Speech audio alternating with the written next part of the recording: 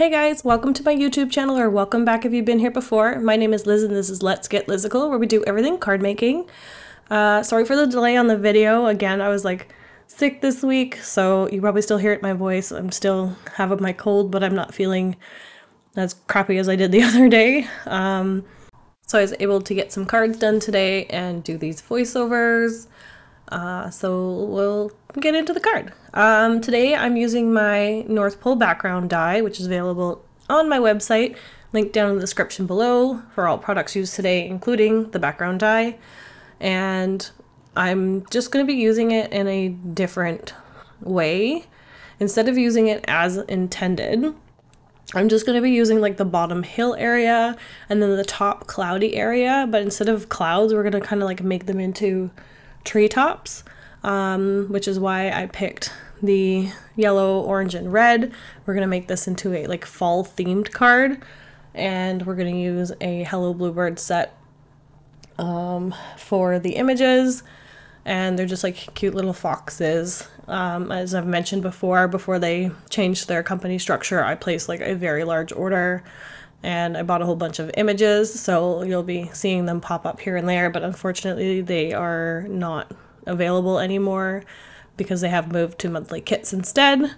But as always, I encourage you to shop your stash and see if you have anything that's similar. I know MFT had a few sets out at one point that I also have of animals with sweaters on and stuff. That would also be cute for this card. But I'm just using these new images because they were super cute. And what I'm doing now is doing all my die cutting up front, because I do want to add some stamping to the trees tops. I have this stamp from Impression Obsession that I bought a really long time ago. I think they are also out of business now, or going out of business. I'll check, and if it's anything still available, I'll put it down in the description below. But it's just a leafy textured background, and I thought it would be good just to add that texture to these panels that we're using as the treetops, and just give it a little bit more depth and pattern to it. You could use any kind of pattern background you have. You could use polka dots and stripes and whatever. You could even use patterned paper. That would be fun. And then for the hills at the bottom, I cut two. I cut one partially just so it cut the hill top, which didn't go through all the way, but I ended up just trimming it with my scissors a bit. And then I cut one at the correct length and height of the die. For the other one, I just wanted to add again a little bit more depth in that area, so that it looked kind of like a dirt path area under some trees, maybe in the forest or whatever, even though I didn't add any extra trees in the background, but it gives the feel and the warmth. So here I am. I'm just using Lawn Fawn inks in similar colors as the cardstock. So I think I have chili pepper, carrot, and sunshine or sunbeam. Again, in the description down below, but I wanted it to be tonal. There was still a little bit of green on it from the last time I used this for a background, so the yellow one got a little bit of green mixed in with it, which is fine.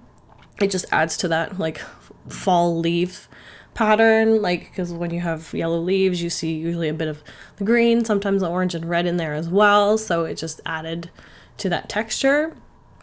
And then for the background, I'm just using Distress Oxide inks to ink blend, just because I like the smoothness that you get out of this. These, as Laura Fedora always says, these blend like butter, which they do. I don't actually use them too often anymore, just because I have moved to Simon's Positively Saturated inks, because they also have this water reactive properties. So I've kind of not actually touched my Distress Oxide inks in a while, but I do this blend of the yellow, orange, and red. I used it on a card last year, and it looks very nice. And like I said, they blend so nicely together that I decided to pull them out for today's card. And now I'm going to be ink blending on some Nina Desert Storm cardstock that I got from Simon Says Stamp a long time ago.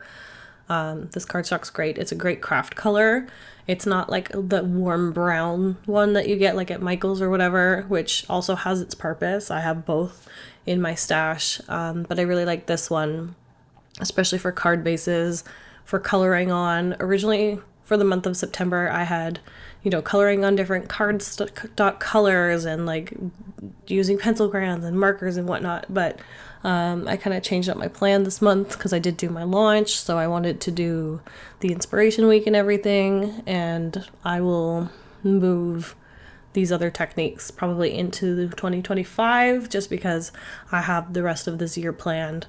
October's pretty much all Halloween cards, and November will be my holiday card series, and into December again probably some more Christmas stuff. So basically from November on will be Christmas videos, which you guys seem to love.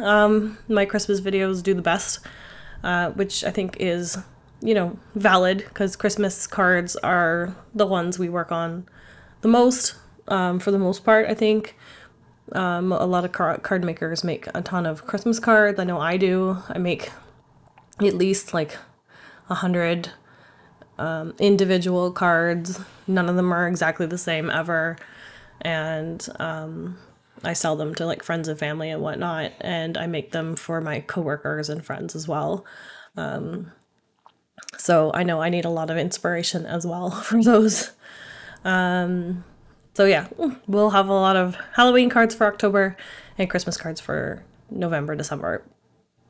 And then at the end of the year, like I did last year, I'll kind of do like a recap of the year, things, you know, things I learned, what's coming up for next year, what you guys can expect on the channel. I have some fun ideas for next year, and I'm very excited to, you know, show you guys and let you know what's going on. So back to the card. I'm just gluing on the layers.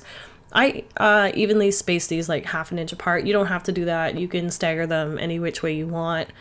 I originally was going to do them a bit closer, but it helps fill up the card a little bit more because, again, I love my plain and simple cards, so there's not going to be a lot going on. I think like the background was the most complicated part of this card just because I did have to do a lot of die cutting because I was cutting the same part of the dies over and over again.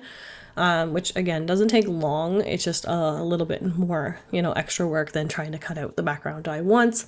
You could also do this with the background die in the landscape and do the same thing if you wanted to keep the frame and make this into a shaker card as well. You would just have to cut like an extra hill for the background, which you could put like in the shaker area.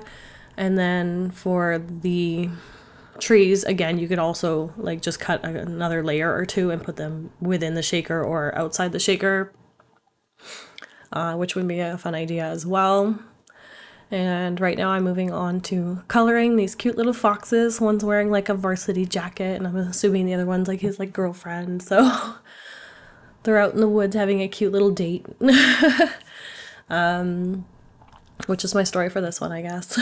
And I'm just going to be coloring for a bit, so I will play some music and come back to you guys in a bit and give my voice a bit of a rest. Oh, so I almost forgot to do the giveaways, so I will do that now. I did get 3 people from a random generator from the comments of last Friday's video. I was originally going to also pick from Facebook and Instagram, but actually nobody commented on those photos. They liked the photos but didn't comment on them, so I just decided to do all 3 from the video from last Friday, which was my official launch video. So here they are.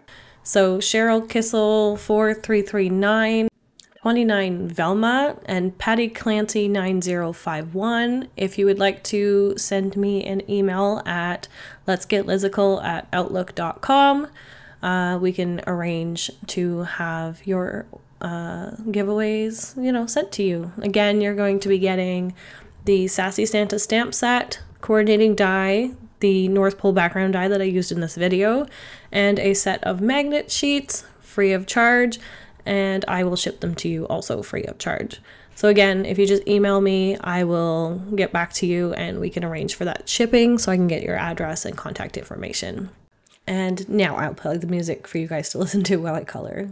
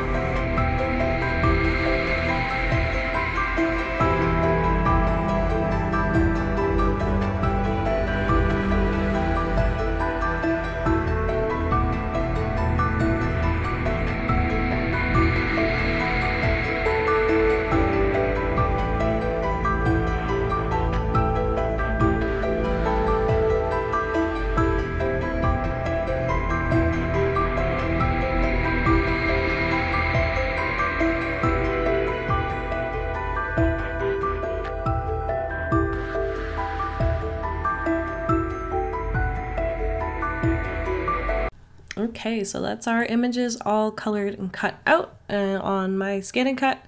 And I was going to add the sentiment from the set, but I decided to pull some pre-made sentiments that I have in my stash from Simon Says Stamp. If it's available, I'll link it down below. These are probably like things I got free in sets. I don't generally like go out to buy these.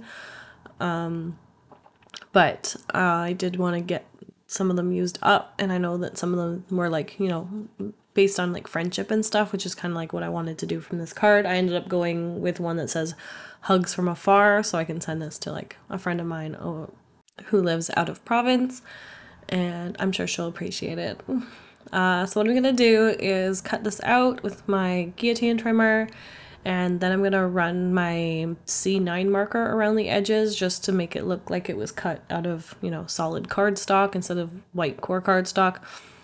It just makes it a little bit cleaner.